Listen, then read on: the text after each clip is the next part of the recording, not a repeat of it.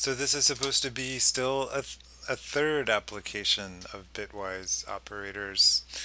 Um, I guess I'm just, maybe that's not even really what they are anymore. They're just programs. That, I mean, you have to use bitwise operators all the time. Many programs use bitwise operators, and I guess I'm just going to show off this third one, which is the stupidest encryption program possible. Um, but it illustrates, basically what you would need to do to write a C program to encrypt a file if you wanted to. I'm not going to read all this. You can pause the video and read the parts of it that you want. So it's just information for the students in my undergraduate cryptography class who have never compiled a program on the command line telling them how to run it. So this is the name of the program, this is the first file, it's a plain text, and then when you do the encryption, it's gonna name the ciphertext whatever you put in that slot. And so let's have a look at the program. This program uses some file I/O, which we haven't seen yet, in which I'm going to do a video for by itself. And but to make the program that I've written here comprehensible, let's go through and at least go over what's happening here with the file I/O. The kind of file I/O that I'm doing here is quote unquote low level file I/O because it uses file descriptors, which are just numbers, instead of file streams, which are the more standard way to do things. You might be familiar with this. There's a file struct defined in standard I/O, and you use a pointer to it. Anyway, it's a whole subject unto itself. But with file descriptors, open files are just described by numbers. If you printed this out, it would be 3. If you printed this out, it would be 4. It's because 0, 1, and 2 are reserved for standard in, standard out, and standard error. So this first I checked to see if the user inputted the right number of command line arguments, and I was kind of careful about that because the students who've never used the command line arguments before might make a mistake. And so this just says, you have to use the program this way, and then I copied, this is a really nice function, I copied it, I mean it's not super sophisticated, but I got the idea and also copied the code from that book, Hacking the Art of Exploitation, and I'm sorry that I forget the name of the author. But it just it prints a message to the screen, prepended. This fatal error thing gets prepended. Then it shows the user the message, and then it dies with and the exit code, is non-zero, so the user could check the exit value and realize that a mistake had occurred. But anyway, so this opens a file, and then there are these weird things which I need to explain. This is just the first user command line input, which is the name of the plaintext file. No mystery there, right? This flag is, you can kind of see what it says. It says read only. And so that means that the mode under which this file is going to be opened is the read only mode.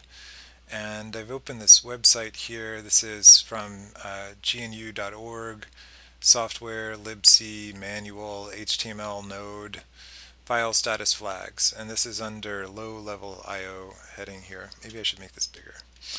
So what those things that begin with O are access modes, and they just mean the obvious thing. So read only, or you can do write only, or you can open it for both reading and writing, but you have to say what mode you want to use. And then there are some other possibilities. Notice this is a bitwise OR. That's because these are just integers, and there are like bit flags. So there's a bit flag for being write only, and then there's a bit flag for that thing, and this says create the so I'm getting a little bit ahead of myself. What is this? This is the write only one, right? So if you're going to open a file for writing, maybe you want to write to a file that doesn't exist yet. So this says if it doesn't exist, create it. This one says if it does exist, truncate it, and that means basically clobber it. So what I'm saying is I want to overwrite it if there's something already there. I don't want to just change some initial segment of the ciphertext. And these things are permission flags. This one says that the user should have the permission to read the file and write the file. So you have to specify what the permissions are. So I get these file descriptors. This is the in file descriptor. This is for the output. So this will be for the plain text. This will be for the ciphertext. And you have to make sure that something bad didn't happen. So if one of these returns -1, that means there was some kind of failure. And so I'm using this fatal function that I was talking about earlier that prints a message for the user to see and then dies. And this is where I do the actual encryption, and so let me go through it and then I'll criticize it. So I just have this single character, and I do it 1 byte at a time. All right. So this read function is a low-level I/O function. It takes a file descriptor, so I'm going to read from the input file, and it takes a buffer. So this is just that I send it the memory address of the character buffer, and then I tell it how many bytes to read at most, and then what it returns is the number of bytes that it actually read. And so this while loop will terminate when it read 0 bytes, right? Because 0 is false. Otherwise, if it returns a non-zero value, C interprets that as true, and the while loop keeps chugging. So here's where I make the cipher byte of the plaintext byte. It's the stupidest possible encryption. I just XOR it with some other byte, which in this case I chose it to be all ones, and so what I'm basically doing is taking the negation of the entire file. So that my encryption is to do the bitwise negation of the entire file. And then here's a write command. So this is a low-level write command. It takes a file descriptor, it takes the buffer that contains what you want to write, and it takes the number of bytes to write. And then it returns -1 if some kind of error happened. So in that case, blow up the program and tell the user why. And you can I mean, this program is made to be critiqued because it's sort of the simplest possible encryption program. You do have to do something similar if you want to write a more sophisticated encryption program. But one thing that makes this program slow is that I'm doing file I/O inside the loop, and it would really speed things up if I use some kind of internal buffer here and then did the file writing afterwards. It would go like a million times faster. But it works, and you can encrypt things with it. So should we actually do that? I can compile the file here. TBE is for trivial byte encryption, which is something I just made up.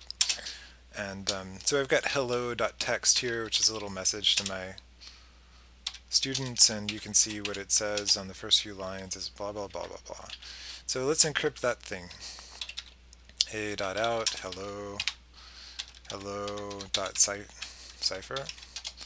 And now what does the cipher look like?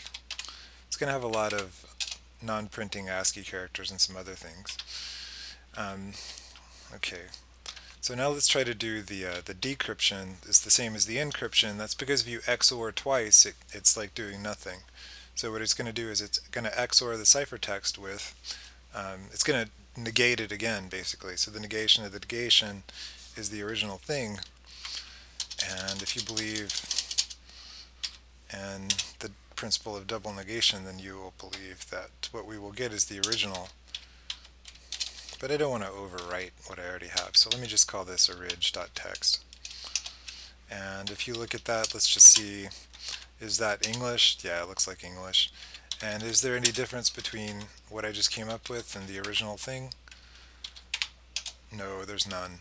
And you can use it to encrypt more sophisticated things. Actually, I gave the students an encrypted copy of Bruce Snyder's book.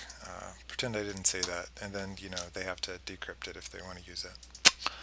So that's all. That's the end of the video.